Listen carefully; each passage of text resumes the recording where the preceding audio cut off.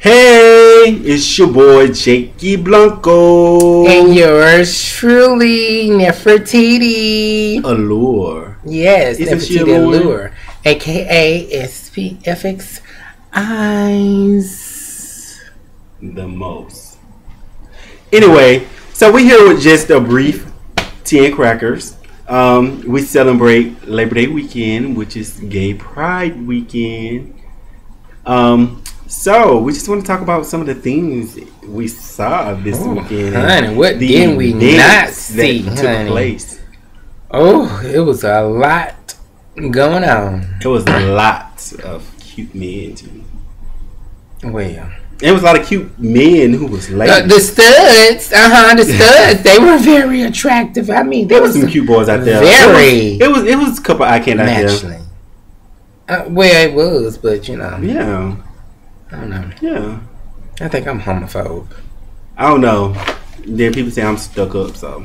I don't know. It was like a circus. It was some of everything to see. It was a variety. You had a variety. Yes. All shapes and sizes, all walks of life. Nationality, fashion. Oh my gosh, fashion. You know, a lot of people was fashion forward and some people was fashion rewind.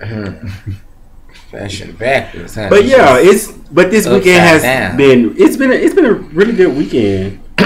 It's been okay, but in the support of the cause, you know, and the pride, and some of the things being a black, gay American. It is. It's just not all about fun and games, which is people do think pride is about having a good time, but it's also about a lot of screwing going on.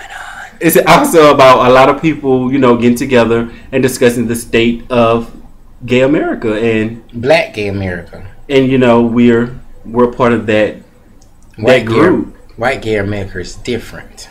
We all the same, honey. We all part of the LGBT community. I hate that we separated anyway. Well, segregation still lives today. But anyway, clearly. Yeah, so it was very entertaining and also very educational as well. But what did you learn? What did I learn? You said it was very educational. Oh, please share the state of the gay black man. On the spot. Yeah, you put me on the spot. And it's talking about our role and what we play in choosing the next president. The things that are being brought to the table by government parties. Oh, that sticky note. What did that sticky note say? I was talking about that boy sent you that thing. Yes, I don't know. What was that when you gave me that sticky note? I don't know, because you weren't paying attention. You were talking to somebody else. And that sticky note saying, "Oh, call me. I'm Denzel. Denzel, would you be my Michelle Obama?" Something like that. I said, oh. Was the boy cute who gave you sticky note? I don't know. He did it so fast, and I thought maybe it was a flyer. He just was gone in 60 seconds. I said, oh, okay. And I said, read this, y'all, because I can't read. I can't see in these eyes, although they're pretty, but I can't see them. Bitch, so, you legally blind. Whatever.